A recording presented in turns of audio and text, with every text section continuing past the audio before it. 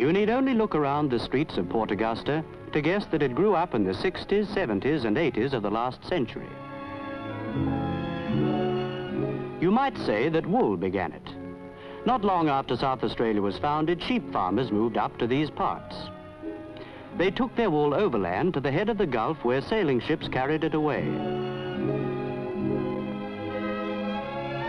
A little town grew up around the harbour shores, houses, hotels, churches, a customs house. But the town didn't always prosper.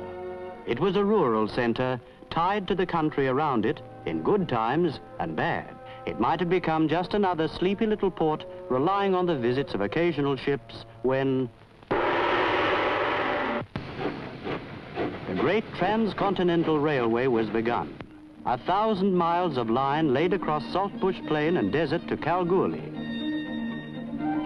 The work was too big for any one state, so the federal government set up its own railway organization.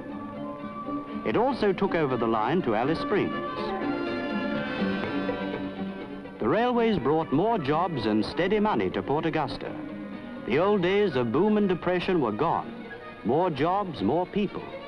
Now, the railways employ about 3/4 of the town's working population. They work in the machine shops, in the engine yards, on the shunting tracks, and on the station. They work on the wharf, where overseas and coastal ships unload supplies for the railways.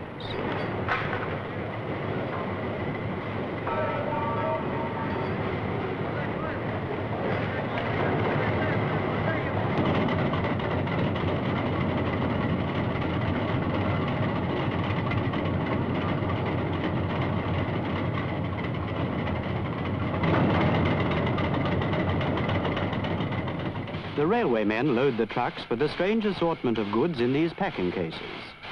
Goods consigned to remote homesteads and far-off towns.